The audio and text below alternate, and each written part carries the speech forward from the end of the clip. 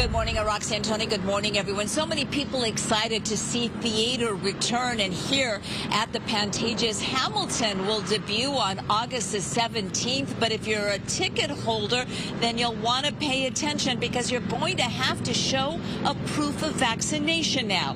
Broadway in Hollywood and Hollywood Pantages Theater announcing an update to their COVID-19 policy, which will now require all ticket holders to be fully vaccinated against COVID-19. Now, fully vaccinated means you're at least 14 days out from your final vaccine dose. Theater goers will have to bring a photo ID and proof of vaccination, which can be your actual vaccination card, a picture of it, or a digital vaccination record.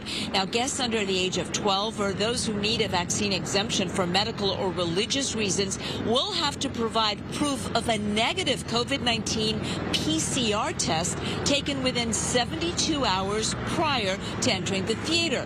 Masks are also going to be required for all ticket holders, regardless of your vaccination status. Meanwhile, in New York, preparations are underway there for the fall theater season, where there is also going to be a vaccine mandate. But as of now, it's only going to be for cast and crew members. There was a big announcement from the Broadway League and the Actors Equity Association. They represent more than 51,000 actors and stage managers. They announced this agreement. Again, all cast and crew members are going to have to be vaccinated there.